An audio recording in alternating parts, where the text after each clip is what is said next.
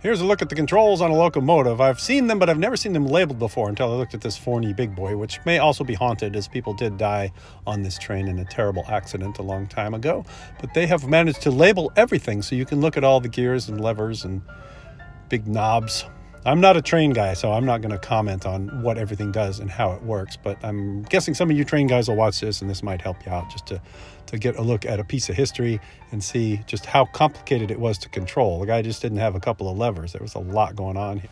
And if you know any steampunk anime people, this is a cool thing to show them too, as it really was possible to do a whole lot of things with steam. It's really amazing what people did before we started doing internal combustion.